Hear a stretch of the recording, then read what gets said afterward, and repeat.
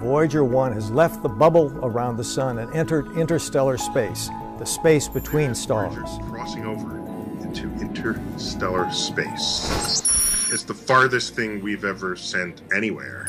Voyager accomplished its mission so brilliantly, and now goes on. This vehicle, which is long past its expected service life, is still sending messages. They're going beyond what we know in our neighborhood.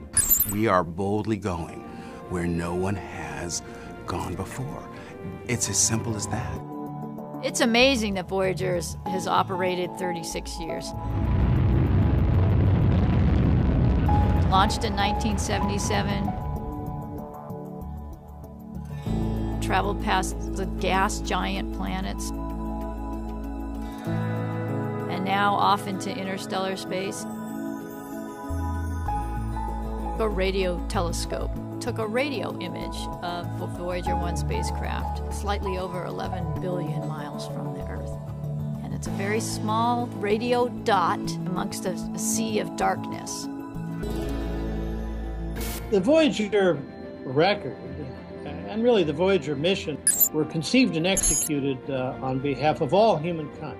With the sounds and heartbeats and whale sounds and all the different languages of the world. Hello from the children of planet Earth. My name is Nick Sagan. I'm the son of Carl Sagan, and in the 70s I recorded Hello from the Children of Planet Earth for the Voyager Golden Record. Dad would be enormously proud. It would be a great celebration. It's an amazing accomplishment. Paz e felicidade a todos. I was selected to do Portuguese. It's hard to imagine aliens being able to decipher the Golden Record, but if they can decipher it, I like to think that they'll take our message in a positive spirit. We have an instrument on Voyager which can measure the density of the ions, the plasma which is out there. In March of 2012, it turns out there was a massive eruption from the sun which eventually reached Voyager 1 in April of 2013. When that blast wave reached Voyager, it caused the plasma around Voyager to vibrate or oscillate in a certain particular tone. Literally, they're the sounds of interstellar space. And by measuring that sound wave, we could measure the density of the plasma, and we're amazed to find out that we were in interstellar space. We stand today at the threshold of a great epoch of infinite potential for discovery and exploration. This is not science fiction. This is better than science fiction. This is science reality. So Voyager, I bid you farewell.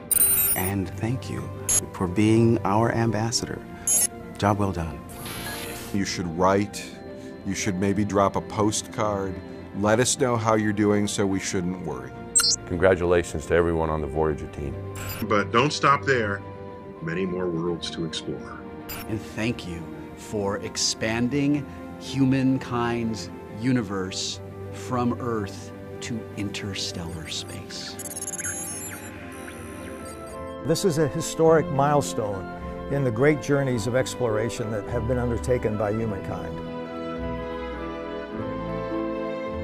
Well, it is quite remarkable when you think about it. It's far off now at ever increasing distances. There's this little vehicle, two of them, which were built here many years ago and launched 36 years ago, now on a journey that will basically last for billions of years.